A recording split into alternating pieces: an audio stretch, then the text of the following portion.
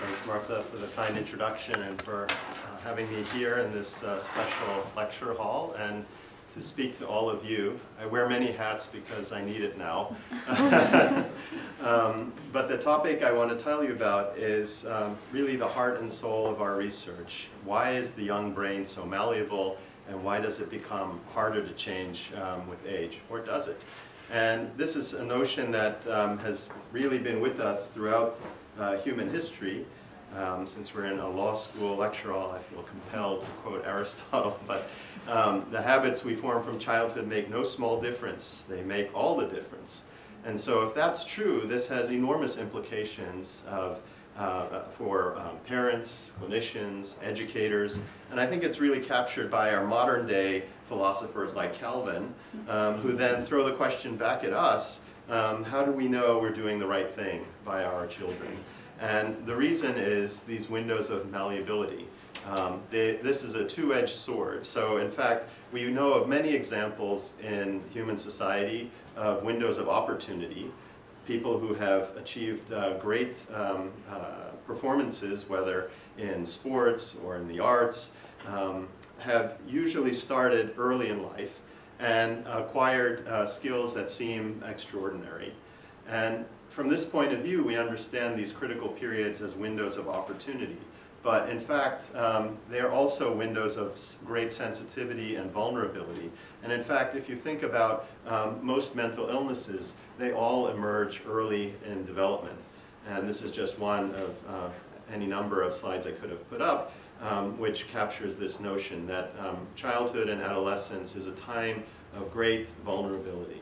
And so what we try to address in the laboratory is the biological basis for this, how these early windows of sensitivity come about and reshape our brains.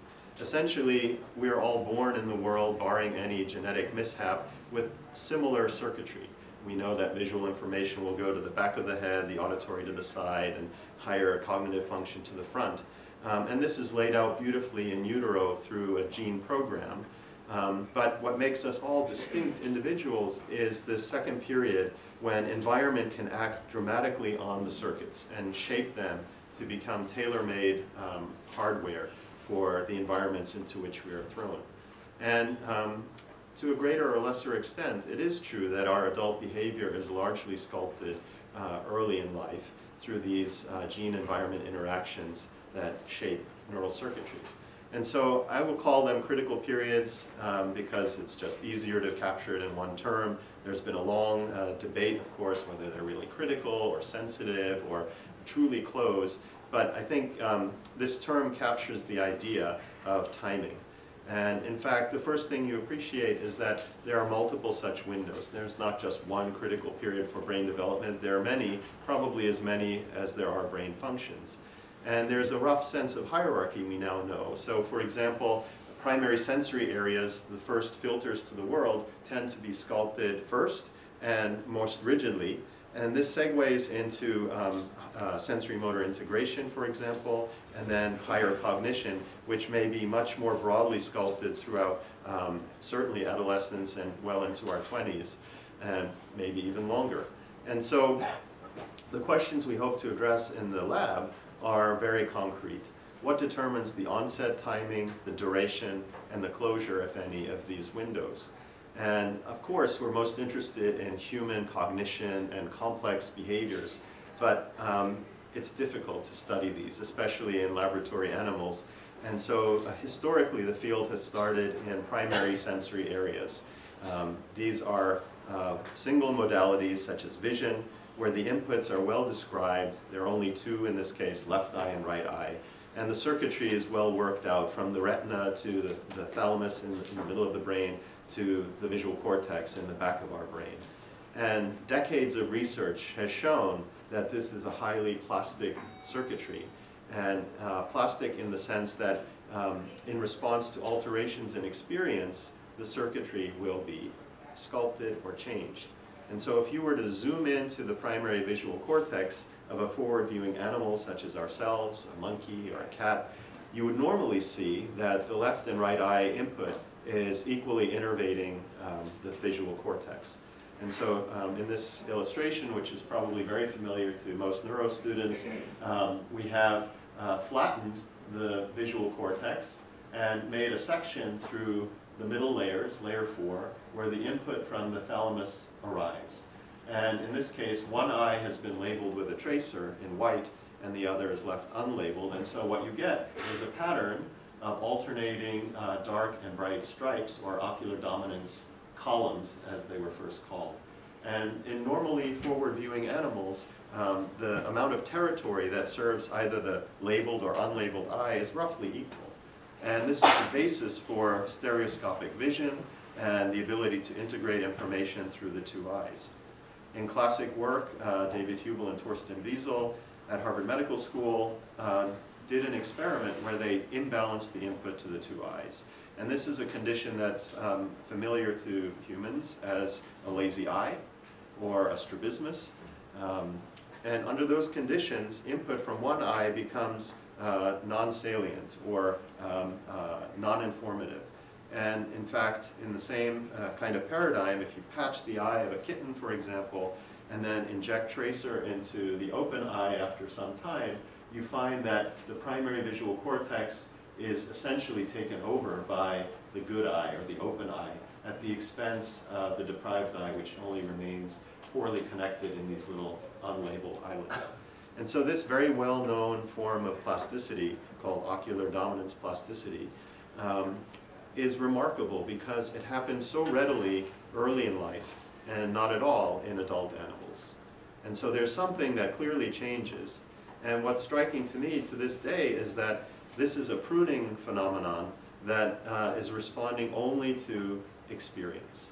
There's no damage to the retina, there's no damage to the visual system at all. Simply covering one eye at this critical period would change the physical wiring of the brain.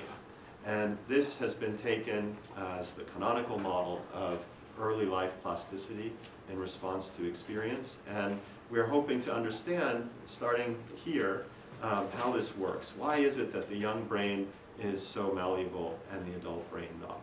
So if you were to zoom in further into the visual cortex, you would find that there are essentially two types of neuron in our brains that can receive this input: excitatory cells and inhibitory cells. The vast majority of cells are excitatory. They use a neurotransmitter called glutamate, and when that's released onto their target cells, it drives the target cells toward firing or being active. And they're surrounded by a minority population that uses GABA as a neurotransmitter, and when this is secreted from these cells onto their target cells, it dampens the firing or prevents the target cells from firing action potentials, the language of neurons. And so, not surprisingly, ever since Hubel and Wiesel first described this phenomenon, the field has focused on the excitatory neurons. They're just vastly more numerous and more readily encountered by a recording electrode, for example. And in fact, if you were to zoom in even further, you would see that these dendrites that run north in these cortical layers are studded with dendritic spines, which is the site of excitatory synaptic connections. And so you can look now with powerful microscopes at the motility or the pruning of these spines. And there is no doubt that when you patch an eye of an animal, that eventually spines are pruned and then they regrow in favor of the good eye. So that is the rewiring process in a nutshell. But it didn't explain why it happens early in life and not so much later in life. And so try as we might to disrupt this pruning process of excitatory connections, it didn't impact the fact that it happens early in life. And so about 20 years ago now, we started looking at the inhibitory circuitry. And these cells are tough to study because they're so few in number. And as you can tell at a glance, they're quite heterogeneous. The excitatory cells roughly look the same, one to the next. They have a pyramidal or triangular cell body with dendrites that run north and axons that run south. And they're similar in shape and function. Now, I admit that probably at a molecular level, they're quite distinct subtypes, but anatomically already, you see the inhibitory cells are quite different. So you might have these cells that are very narrowly columnar and sending their processes up and down, given these beautiful names like a double bouquet of flowers. Basket cells, which send their axons not up and down but laterally and make a basket type synapse. We'll see a bit more of this in my talk to mediate the classic lateral inhibition. Other cells which looked like the ancient candelabra chandeliers in the turn of the last century, where each of the candlestick holders actually makes a very potent synapse right here at the axon initial segment where action potentials are generated. And so they're called chandelier cells. And I guess they ran out of names, but you get the point. There's still quite a debate. How many subtypes of inhibitory neuron are there, and why are they so precisely wired up? There must be some logic that basket cells target cells laterally and specifically around their cell body, whereas these other cells might target the dendrites where the inputs arrive, and these have a chokehold on the output of their target cells. And so the field languished for quite some time because these cells are sparse. And we had no good way to systematically study one or another of these subtypes routinely. That's changed dramatically in these past 15 to 20 years. And to make a very long story short, and I'll show you some evidence to back this up, we now know that it's the maturation of the inhibitory cells that actually determines when these critical periods happen. And even amongst this vast diversity of cells, it's one subtype in particular that seems to mediate the timing. And that's this subgroup called the basket cell. So in case you doze off, I'll tell you the punchline first. The summary of my talk is by moving to mouse models, which have a variety of advantages, some disadvantages, but many advantages. We now know three things. One is that the inhibitory circuits are driving the bus. They're driving the timing of brain plasticity and perhaps a particular cell type. And so our whole question of timing of windows of brain development has been reduced to a cell biology question of this subtype of inhibitory cell. The second point, which I'll get to in the second half, is alluded to in the title. Why do these critical periods close? So the message is that it could be that we simply passively lose plasticity factors, whatever magical goodies there are in the brain that allow this rewiring to happen. But interestingly, it's become clear in the more recent history, in the past 5 or 6 years, that the brain actively prevents plasticity. In fact, they make molecules, which I call brakes on plasticity, that, whose job it is to stabilize connections and prevent the plastic change that the nervous system wants to undergo. And the upshot of all of this is that critical period timing itself is plastic. And so these windows of time, which have long been thought since Aristotle to be set in stone and chronologically determined, actually have a biological basis. And because of that, a whole world of consequences emerges, in particular implications for therapeutic approaches to brain disorders. So that's the nutshell summary, and now I'll give you some of the thoughts we have about this. And I realize this talk is not a science talk purely, and so if I get too distracted by the details, you reel me back in, and I'm happy to answer questions for clarification anytime.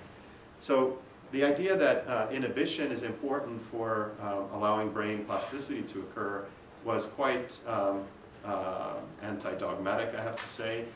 People were very much believing that you have to stimulate the brain and excitation is the way to induce change. And here we are saying that actually it's when inhibitory cells kick in that these windows open. And so in the lab we're considering a number of possibilities why this might be the case. And this is just to give you a flavor of the kind of research currently ongoing. One is that inhibition might be a way to sharpen up what we call the signal to noise. So in an immature brain, before these critical periods happen, both on theoretical grounds and actual experimental measurements, we know that there is a lot of spontaneous activity that's not driven by sensory input, for example. And so it's been well documented that the ultimate strengthening or weakening of connections operates on conceptually rather simple rules. Neurons that fire together wire together, and neurons that are out of sync lose a link. These are our catchphrases, and of course decades of work to understand the molecular basis for that. But if firing patterns determine whether a synapse gets stronger or weaker, then having a noisy nervous system doesn't help. These rules fail to execute the plasticity, and so if you add a little inhibition, what happens?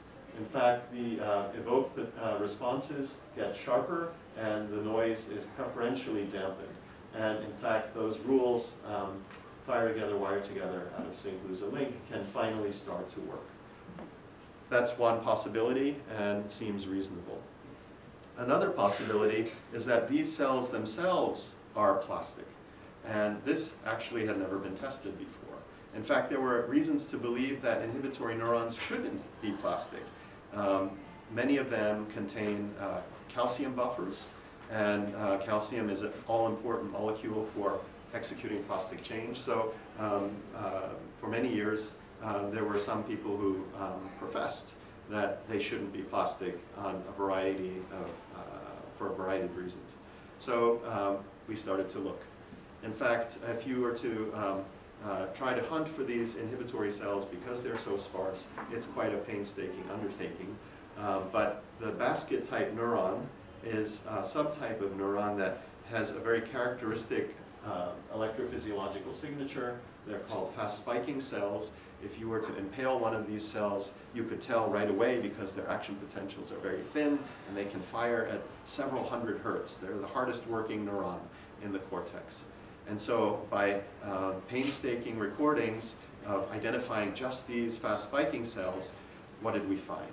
It turns out that these cells are dramatically plastic, and the same experiment that Hubel and Wiesel did 50, 60 years ago actually produces a change in these neurons which is the opposite and complementary to the excitatory cells, and in fact happens first. So this is work that replicated our work done by Marcos Frank when he was here actually. He found that, as we did in the mice, inhibitory neurons of this type actually normally don't prefer either eye. And if you patch one eye during a critical period, they shift their response in favor of the closed eye, and then later in favor of the open eye. And all of this dynamism happens before the excitatory or principal neurons shift in favor of the open eye. So that was quite a surprise. Now, nowadays you can actually make mice with fluorescent proteins inside this subtype of neuron to make the targeting of the recordings much easier. And in fact, Josh Trachtenberg and Sandy Kuhlman replicated our finding that if you target these parvalbumin containing fast-spiking basket cells, they will in fact show a dramatic reduction of input within 1 day of closing an eye, well before the excitatory neurons change. So a second reason why inhibition might be important is that they are actually the detectors of sensory imbalance. And the third large body of work that demonstrates that these cells are important is that you can manipulate the maturational time course of these inhibitory cells, and this has a direct consequence on the timing of these critical periods. So we're in the visual space here. If we were to do something environmental, like raise the animals in total darkness, never a photon of light hitting the eyes, then classically we've known and found in mice as well, this leads to a delay of the critical period, meaning that the animals can grow up to be adult age and yet have never entered this window of plasticity. And we know that because we can put them out into the light as a 4-month-old adult animal, and at that moment they start to show these responses to patching an eye at an age when they normally wouldn't. And so this suggested that you could in fact divorce the critical period timing from the age of the animal. And in fact, we now know of all the things that could be going on in the dark, it's a failure of inhibitory cells to mature which causes this delay, because you can go into the dark room, for example, and inject something into the animals that promotes inhibition in total darkness, and it will close out the critical period in that way. If inhibition is important in this way, could you go the other way? In fact, mice open their eyes around postnatal day 12, and for about 10 days, there is a window of time when patching an eye has no effect on vision. And in fact, this is a time when inhibitory cells of this type are slowly maturing. And so if you were to boost inhibition during this early time window, what would happen?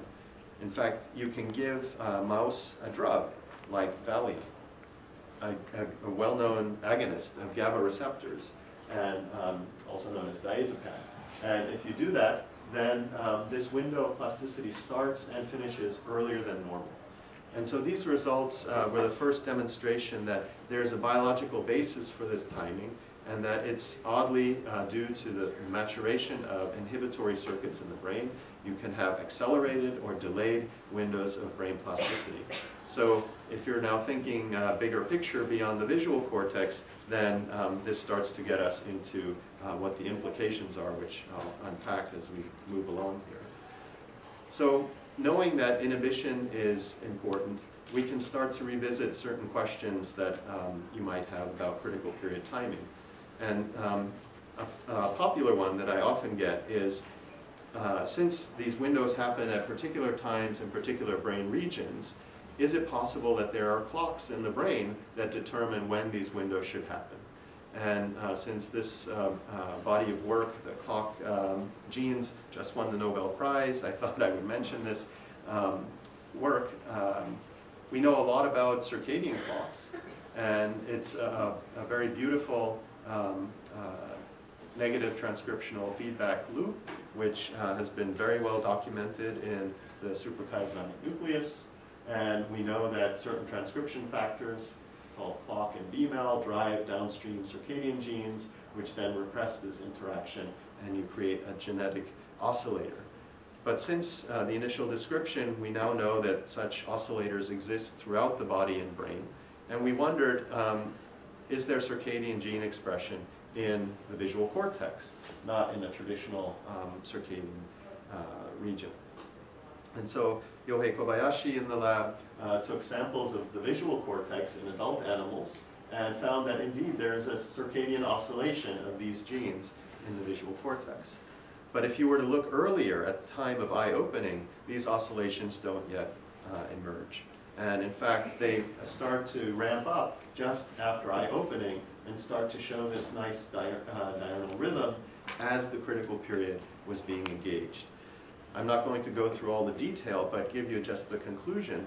If we were to manipulate clock and disrupt this circadian gene oscillation or dampen it severely, then what happens is that the critical period timing is delayed. And so unlike wild-type mice, the visual cortex becomes plastic much later at a time when wild-type animals are already past their window of plasticity. And because that's a condition that we're familiar with, we try to rescue it. So maybe you can rescue a clock knockout mouse and restore the critical period timing by boosting inhibition. In fact, you could by giving a benzodiazepine drug like Valium. And you could also mimic this phenotype that's seen in the total clock knockout by knocking clock out of only these fast-spiking parvalbumin positive cells. If you knock it out of the majority cell type, the excitatory cells, there's no effect on the critical period timing.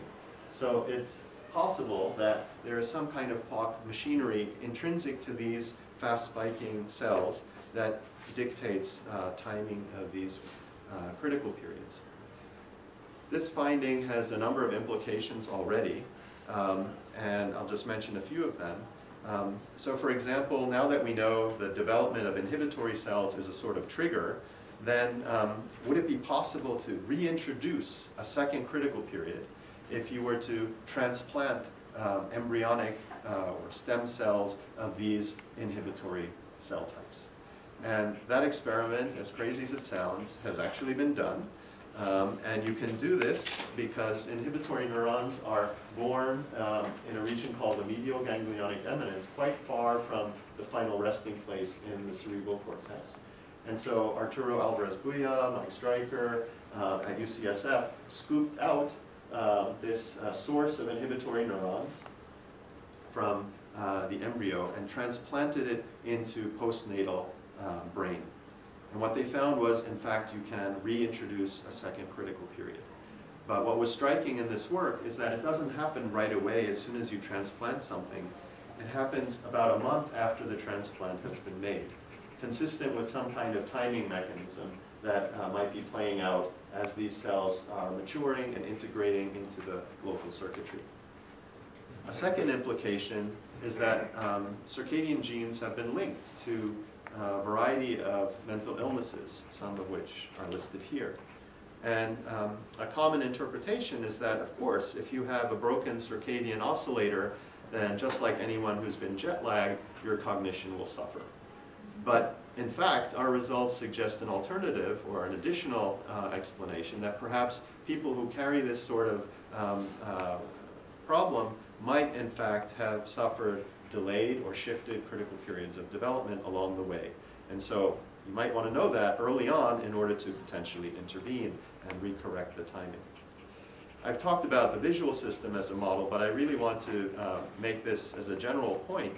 The idea that critical periods themselves are movable has really impacted other fields as well. I'll just give you one example, and that is the development of the prefrontal limbic system. This is the system that involves fear recognition, emotion regulation in the hippocampus, amygdala, and prefrontal cortex circuit. And evidence is building that animals, or humans for that matter, raised under early life stress or neglect, institutionalization, will in fact show an earlier closure of critical periods relevant for this circuitry. And so that's quite a double whammy. Not only are these kids not getting the appropriate parental care or interaction with caregivers, they're also closing out the window of opportunity to shape those circuits. Now, this is probably very adaptive under these kinds of conditions.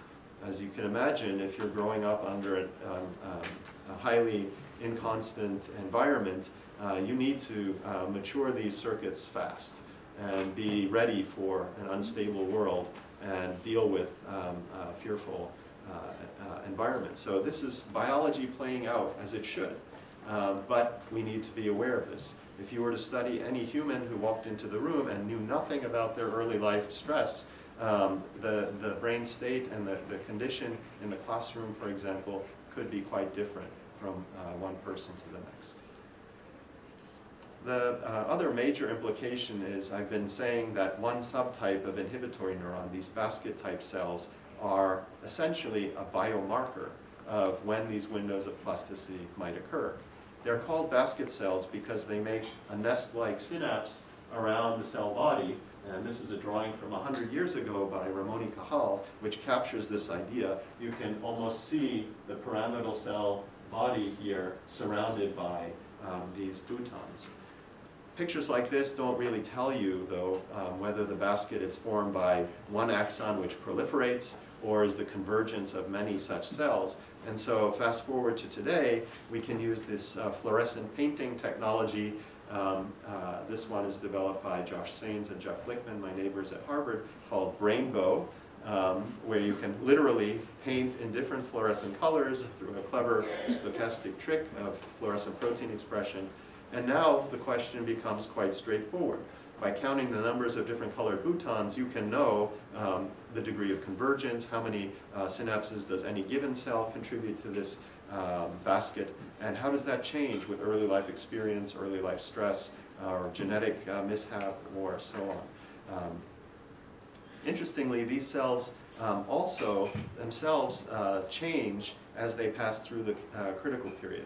So while the maturation of these connections is turning on the plastic window, as they come out of the critical period, they acquire an extracellular coating, which we call a perineuronal net. And that's labeled here in purple. And I'll try and play this movie. Sometimes doesn't work. Yeah, see, it throws me out of my PowerPoint. But these nets, you'll see another one in a second, actually are like a saran wrapping around the cell body. And in blue, or teal, you see synaptic boutons or other inputs onto this cell which are perforating or puncturing holes in the saran wrap. And so this structure has really fascinated researchers of late, that perhaps it becomes tighter and tighter around these cells as the critical period closes, because it traps the synapses and prevents further change. And a very fanciful idea is that if you could unroll these perineuronal nets, as we are now doing with super resolution microscopy, you could read the punch card of the life history of that cell by knowing who those synapses are. So we have a bookend on critical period timing. At least in the visual cortex, we know the maturation of these basket synapses turns on the window, and ultimately this wrapping around the cell turns it off, or is correlated with the closure. So if you go around the brain of the mouse, you find that these cells mature at different rates in different brain regions. And I've been telling you about the visual critical period, where visual acuity is shaped. That peaks around 1 month after birth. But in fact, these cells are developing at earlier time points in the somatosensory system or the auditory system, and so on. And so it predicts that these critical periods should be staggered, that there's a biological reason why there may be a sequential development. So you could test this idea. What if we go to the auditory domain in the mouse? The auditory system, as I mentioned, is innervating from the ear to the lateral side of the cortex. So we're now here, not at the back of the brain where the vision is processed. And in fact, you can do an experiment that shows a very nice competitive plasticity during an earlier critical period in the mouse. And that is, if you were to raise an animal listening to tones of a particular frequency, then the map in the auditory cortex, which represents those tones, becomes distorted. So what's represented here in this rainbow pattern is a normally raised animal whose representation of sound frequency now, not the 2 eyes, but tones, is roughly equally distributed from low to high frequency as you move from the back to the front of the auditory cortex. If you were to raise a mouse listening to one tone repeatedly, the 7 kilohertz, for example, in this kind of yellow lime green color, and then to map the auditory cortex, you would see that there's an expansion of the overrepresented sound at the expense of neighboring frequencies. I hope you can see that. So there's a competitive takeover of the auditory cortex in response to the sound that the animal grew up with. And in fact, as predicted by these inhibitory cells maturing earlier in this part of the brain, this window is at postnatal day 12 to 15. So a very short window of time. And it has lasting consequences, just like the lazy eye amblyopia situation. These recordings are made in adult animals, well after this 3-day exposure to sound. And in fact, it's a situation very similar in many ways to the visual model. There's no damage to the auditory system. We've just changed what the animal hears. And as a result, the lower animal hears the world differently throughout life compared to the upper animal, the naive mouse. Well, how is that relevant to us? Well, it's relevant to all of us because it turns out infants are born into the world capable of hearing speech sounds of any language. You could go to Japan and test a newborn infant and find that she can hear R and L quite fine, just like a baby born in the United States. If you go back 6 months later, these infants who have been showered only in Japanese throughout that whole time, where RL discrimination is not important, have already lost the ability to hear R from L. And if you imagine that's just the beginning of a language acquisition, then it's no wonder that people in Japan, and I've had many postdocs in my lab who do this, will freely interchange R and L even in their writing, because to them it's exactly the same thing. And in fact, language, we think, is a series of critical periods which are hierarchically stacked in a kind of bootstrapping fashion, starting with this kind of perceptual narrowing, and then eventually segueing into multimodal integration, seeing the configuration of the speaker's face the lips and the eyes and so forth, to be matched with the sounds produced by that individual, and so on, all the way up to complex grammatical and semantic differences in languages, which have been mapped by MRI in bilingual subjects. So individuals who are acquiring a second language late in life, after the age of 11, typically activate two discrete spots in response to their native and second acquired language. But this is different from people who were raised in a multilingual environment, who activate the same spot in Broca's area in response to the two native languages, if you will. And so clearly, when this experience happens, shapes the way the brain is activated. And if you just take this result for a moment, there was an interesting cutoff around the age of 11 across at least a dozen different language pairs, related pairs like Romance languages, but also quite different ones, that all said the same thing. And then you think about education and the fact that second language learning is typically introduced at school, and sadly in this country, even later, almost perfectly timed to miss the critical period. Then you have to wonder, is Calvin right? Are we doing the right thing? So I just thought it would be fun to test this. I don't know if any of you are Hindi speakers. Anybody? Yes? Okay, so a few of you might hear this. This is Janet Worker, our colleague, who is one of the pioneers of the language development. She studies, she's in Vancouver, and she's been using Hindi-specific phonemes to map when this perceptual narrowing happens in infants. And I think the sound is up. This is a ta-da discrimination, which, since I don't speak Hindi, I can't tell the difference, and maybe most of you won't either. But if I play them, they have subtly different spectrograms, sound spectrograms, frequency versus time. But let's see if you can hear this. Da. Da. You heard the difference? Okay, so using this kind of test in infants and measuring physiological readouts like heart rate or suckling and so on, you can actually map out these windows. Janet was one of the people who was quite adventurous in testing the idea whether critical periods might move in humans just as they do in animals. And we showed a way to do that. If you were to expose a young pre-critical period individual to a drug that alters the excitatory-inhibitory balance, as we say, then these windows should shift. And in an early study, we found that this was actually the case. Infants exposed to SRI antidepressant drugs showed an earlier closure of this critical period. Instead of at 6 months, already by 4 months of age, this window had closed. And subsequently also the audio-visual matching window had closed earlier. This study really introduced me to the complexity of human studies, because what is the appropriate control group? Of course, we would compare infants exposed to antidepressants because the mother was depressed and taking these drugs in pregnancy, to healthy infants born to healthy mothers who don't need the drugs, but also to depressed mothers who didn't take the drugs. And what we found was that in the latter case, these windows actually shifted later in time. We don't have a good, strong explanation for that yet, but it could be that depressed mothers spend less face time with their infants, and it's a sort of deprivation that might have produced that effect. But this was an example of an idea from the mouse work now translating to the human, that exposure to drugs that have consequences on this trajectory of excitatory inhibitory balance might have an impact on brain plasticity windows in humans.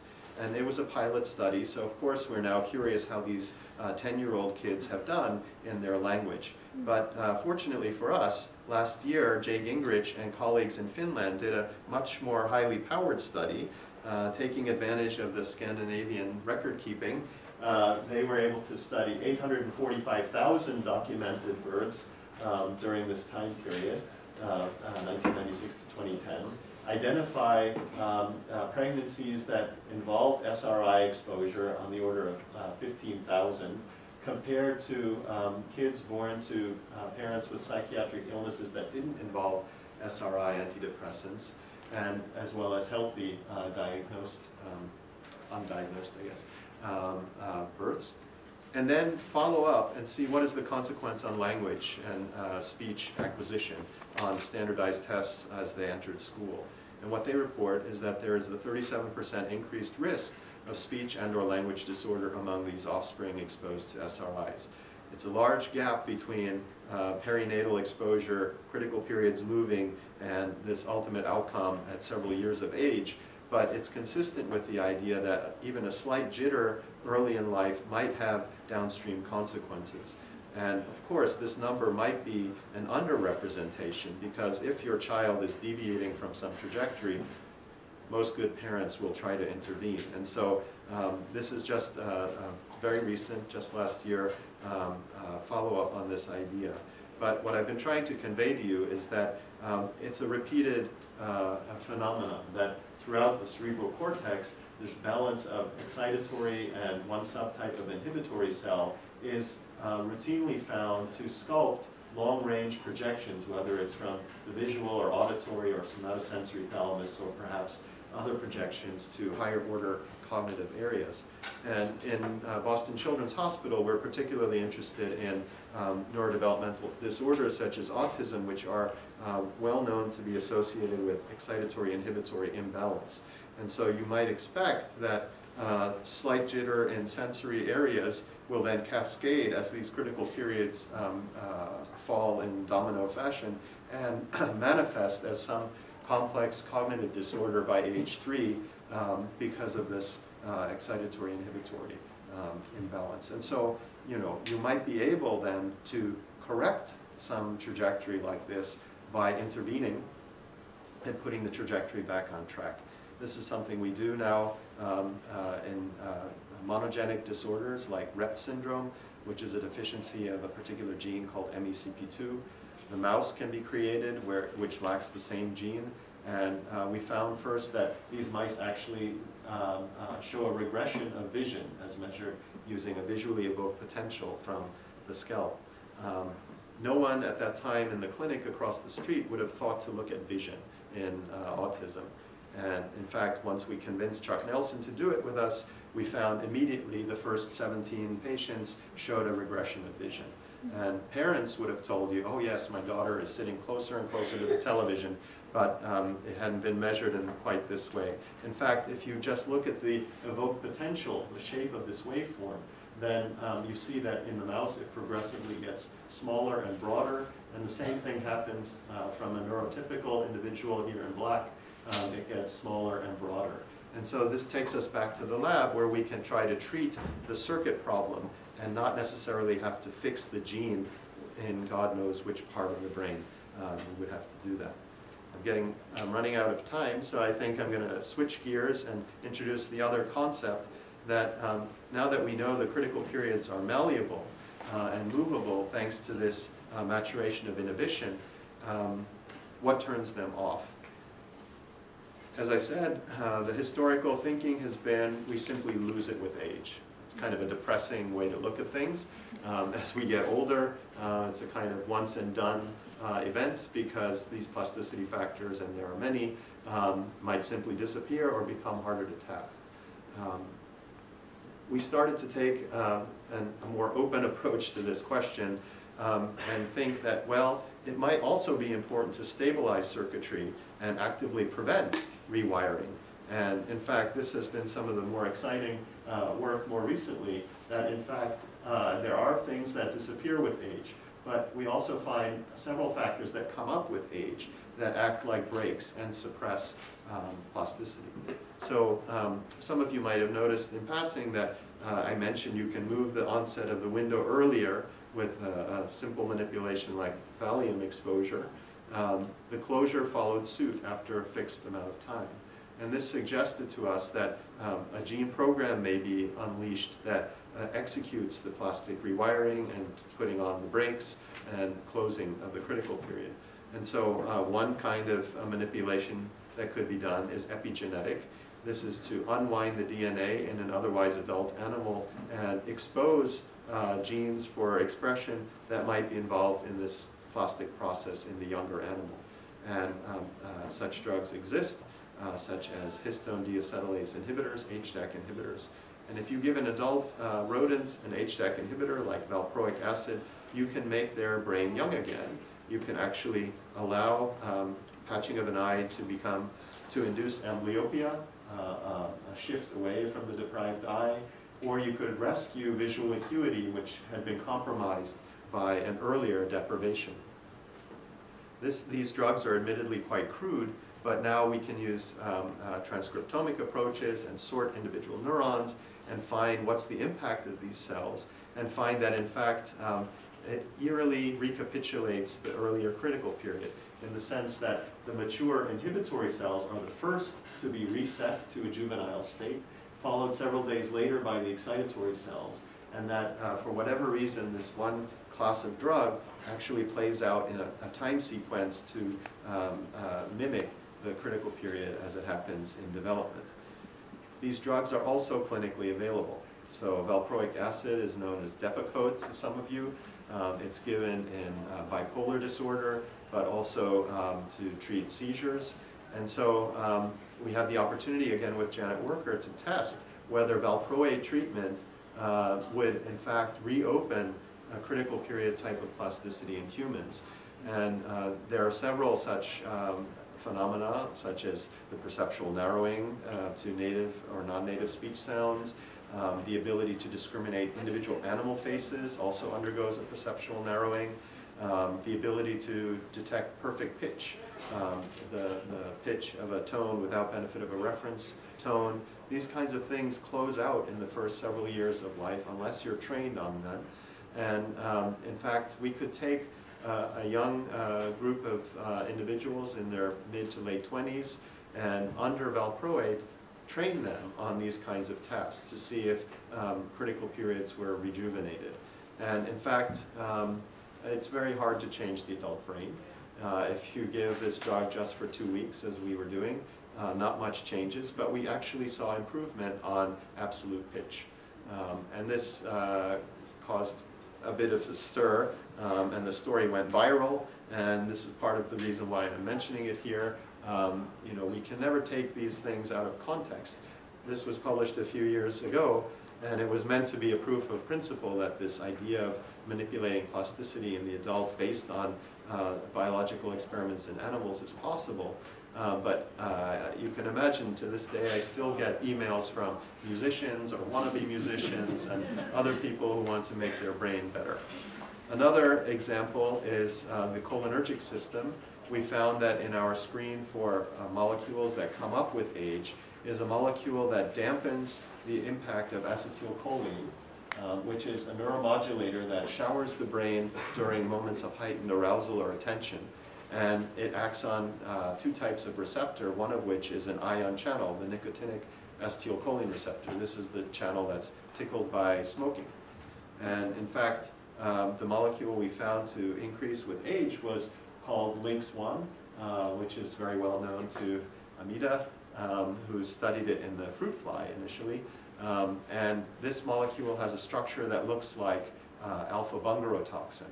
So for the neuroscience students, I hope you all remember alpha-bungarotoxin. It's the active component of snake venom. And so when a snake bites its prey, it can paralyze the prey by secreting a molecule that blocks the nicotinic receptor in muscle.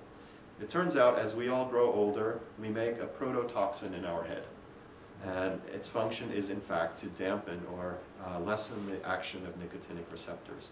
And so that seemed peculiar. This system, as I said, is involved in attention or arousal. And so we started to test whether animals lacking Lynx-1 would be more attentive because they don't dampen their nicotinic receptors. And so you can train an animal to do a behavior. My videos are all messed up, but if you look at the animal here, they're trained to touch a screen wherever a stimulus appears. And the trial starts by them poking in the reward tray. You can make the attentional demand harder by making the stimulus brief, and the animals miss it if they're not paying attention. This is typical of a wild-type mouse. If you look at the Lynx-1 knockout mice, however, you find that they are extremely attentive. They're always right up there at the front of the screen. That was already the more difficult one, 200 millisecond stimulus. They come back, and you'll see that they are some of our best students, actually. So you got the idea that by enhancing cholinergic transmission, these animals are more attentive. And it turned out, as we might have predicted, it comes up with age in correlation with the closure of this critical period. And so if we get rid of it, maybe we can extend the window of brain plasticity. And in fact, that's true. Here are the data from the visual cortex. If the most clinically relevant example, if we patch one eye to deliberately cause a loss of visual acuity in these animals, what would happen when you reopen the eye? In wild-type animals, there's no recovery of visual acuity, hence the critical period, if you reopen the eye after its peak. But in these mice, they fully recover vision by reopening the eye, which is pretty amazing because to this day there is no cure for amblyopia after the age of 10 in humans, and it's quite a problem for people to have depth perception. So one strategy might be to develop a new drug, like a LINX-1 inhibitor that might allow us to rekindle plasticity. But we already know how it works. It dampens acetylcholine function, so you could maybe override this break by giving a drug that already exists that prevents the breakdown of acetylcholine. And in this way, you can drive this system better. And in fact, you can do that to a wild-type mouse, give cholinesterase inhibitor to prevent the breakdown of acetylcholine, and this restores vision in the mouse. And so this leads us to another opportunity. Here's a drug commonly sold as a drug called Aricept, which is used in Alzheimer's disease, because in Alzheimer's disease, the cholinergic neurons degenerate. And so it's a kind of last gasp effort to keep the acetylcholine around. And pilot a clinical trial, as we are in the ophthalmology department at Children's, to see if we can restore vision repurposing this drug in younger individuals who have missed the window for treating their amblyopia. There may also be more clever ways to allow this acetylcholine release. And in rodents, it turns out that exercise is a very powerful way to release neuromodulators like acetylcholine. And you can, in fact, stimulate a part of the midbrain which drives locomotion, and this will shower the cortex with acetylcholine. This can be done electrically, or the more fancy version these days is to use optogenetics, which is to have a light-sensitive channel expressed in this region, and then with a small optic fiber, you can, with light, stimulate these neurons. And I hope the video will play here. Yeah. So soon you'll see the blue light flashing, and the mouse starts running on a wheel, and it doesn't know why. The light shuts off, it stops running. And you can repeat this endlessly. Every time the light is on, we know that the cortex is getting acetylcholine. This is work from Mike Stryker's lab. And if you were to pair this running with visual input, for example, what would happen? So you put a monitor in front of the animal, and you can have the animal experiencing a natural scene, or horizontal bars, or nothing, and then later test them on horizontal bars. And what you find is that you get very specific enhancement of responses, or plasticity. So you see that there's an increase in response to the pattern the animal was seeing while running. And so there's a specific specificity here to using this system to tap into brain plasticity. I won't belabor the mechanism. We now know that particular cells have the right combination of links and the nicotinic receptor, and that's why in this example from the auditory cortex, young animals which don't yet have links are in their critical period, as I mentioned, are very responsive to nicotine. As they grow into adulthood, these receptors are dampened by the action of this molecule. If you were to delete LINX-1, even as adults, they retain this juvenile, easily activated response. So I'm going to skip this part and just say that what we've learned is that there's a biological reason for these critical periods, and that, in fact, we can reverse engineer it now. And this sounds pretty exciting, because you might have conditions like a deviant trajectory where you might want a second chance to recorrect, or you might suffer a traumatic brain injury in adulthood and want a juvenile form of brain plasticity, and so forth. But of course, you can easily take this too far and wonder, well, this is great. I can learn French overnight and go have a great vacation in Europe. But there is a reason why all this effort is put in through evolution to turn down or tune down the plasticity. And I just want to end on this point. So those perineuronal nets that I mentioned to you serve a number of purposes. On the left is an artist's rendering. It's a kind of scaffolding that traps synapses and prevents further plastic change. We now know that if you strip away these nets in the adult by injecting an enzyme that degrades them, you can reopen this critical period just like those other examples I mentioned to you. And this is because the cells that have this net are so specific. It's these basket-type neurons which we've been finding turn on the critical period in the first place. So basically, you dissolve this net and you are able to reset these cells to a juvenile state. The molecular mechanisms for this involve the fact that these nets are actually quite a molecular structure that can attract a variety of factors, growth factors such as those listed here, which are trapped into these cells by this perineuronal net and keeps them in this mature, fast spiking state. So there's quite a bit of biology now behind these structures explaining how they keep the mature nervous system in its mature state. And removing the net or removing any of these molecules like OTX2, which is one that we study, will actually rejuvenate or reset these cells to an immature state and in fact reopen brain plasticity. The reason you don't want to do this is that the nets are very sensitive to oxidative stress. And in fact, the third major function, apart from trapping synapses and collecting growth factors, is to protect these very fast spiking neurons from their own demise. And so, in fact, if you were to compromise the antioxidant systems in these animals, which happens commonly in mental illnesses, you find that those parvalbumin basket cells, which have a weak net, show the strongest signature of oxidative damage. So here's a neuron that has a strong net, has very little oxidative damage. These cells with a weak net have a strong DNA damage signature. And so this is perhaps why, in part, critical periods are closing, is to protect the system from damage. If you look at the molecules in these nets across the human brain, this had already been done well before people appreciated the function of these nets. In Alzheimer's disease, it's very well known that there's a last-in, first-out pathology. Those higher order associational areas that humans have evolved to be plastic longer throughout life, that mice don't have, are the least endowed with these perineuronal nets and these structures. And so it's consistent. We have more plasticity because we don't put on the brakes there. But the consequence, perhaps, is now that we live long enough, these areas degenerate first.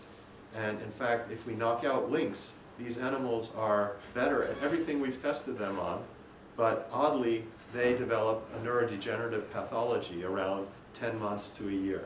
And so we've humanized the mouse to be more attentive and more plastic, and we've also given them degeneration vulnerability. So this might be a consequence. In schizophrenia, it's the same across, this was just published this year, across a wide variety of genetic and environmental models of schizophrenia. They all converge on oxidative stress and impairment of these perineuronal nets, which you can see in the postmortem brain tissue. There are fewer of these net-like structures in schizophrenic subjects. So I just want to end by saying that these critical periods exist for a reason. They're very well regulated biologically. There have been surprises, such as the importance of inhibitory cells and the existence of active mechanisms to suppress plasticity. And that perhaps if you don't close out the critical period, it leads to a brief moment of extended plasticity, but then it leads to pathology. And so the idea of balancing a plastic state and a stable state is extremely important, and it is evolutionarily conserved from mouse to human. The title of my talk actually comes from a quote by Baudelaire, who said that genius is nothing more nor less than childhood recovered at will. And I think this is kind of what we all are hoping for, not to lose our identity when we reopen a critical period, but to be able to regulate it at will. So I'm sorry I went a little over time. This is the group of folks who've been involved in this work. They've been on the slides and mentioned along the way, and I want to thank all of them and all of you for your attention. I'm happy to take questions.